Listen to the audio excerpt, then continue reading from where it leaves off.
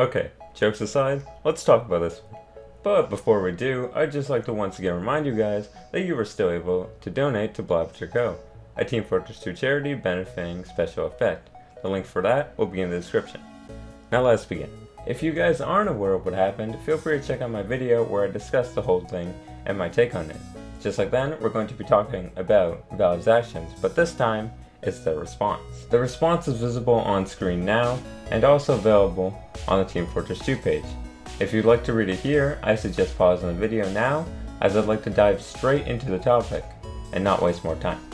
Now, Valve's response to this whole ordeal highlights 4 things. Number 1. The first unusual that was added to your account during this whole ordeal, be it via the market or unbox, will be made tradable. 2. Any other hats after that period are locked permanently, meaning they will not be able to be traded and they won't be available to sell on the market. Number 3. You may request a full refund of any hats you purchased/unboxed. And number 4. Deleted unusuals will be restored to your accounts. Now, this is just my perspective, but I like this outcome for it attends well to a few issues. Number 1. Since Valve locked all unusuals in this time frame, including ones unaffected by this whole thing, people who had a genuine unbox get to keep their unusual, and they're able to trade it too. Number 2. People who abuse the exploit are still left in purgatory at the current time, and, depending on how this turns out, could just end up profiting very minimally, which is fine. And number 3. Valve is actually attending to this community for once. In addition to this, Valve is actually being responsible and taking a hit from the looks of it, both in time spent and refunds owed, especially if they have to refund, worst case scenario, over $300,000 worth of crates or keys or unusuals.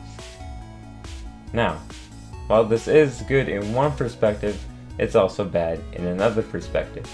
If we have a look at the crates that were opened, being 1 to 25, 82, and 85, with 82 beating the rest by a staggering amount, this does mean a decent amount of Gen 1 and Gen 3 unusuals are just dumped onto the market for free.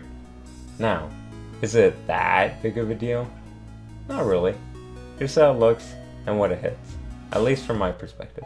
Gen 1 and Gen 3 unusuals are fluctuating in quantity, which means there's going to be less of a demand for hats with those effects, regardless of whether you could unbox them or not, which in turn means they're going to fall in price in due time, as people are likely to want to just dump them to buy more desirable hats.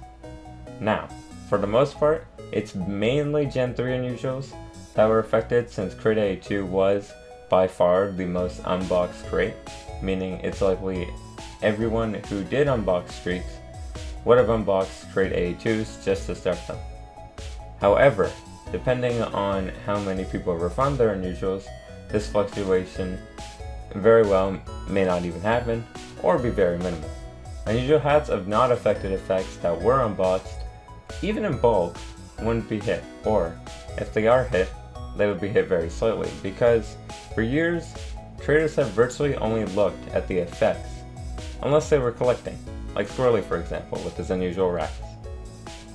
If we do see a mass refund, then that's just potential business for people selling unusuals, and even for keys to deflate because of mass purchasing, assuming the refunds are in market value.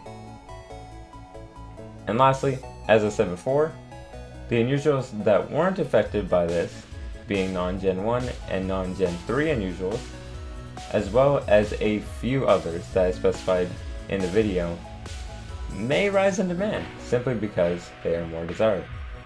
The future of TF2's economy itself may turn out to be quite an interesting one, but in general, especially since Valve had stated the unboxings of unusuals that can actually be traded in this event is equivalent to only a month's worth of unboxes, there shouldn't be too much of a change in it, especially with how well Valve are handling this. But that's all for today, folks. I thank you guys so much for watching. Take care. As always, have a good one.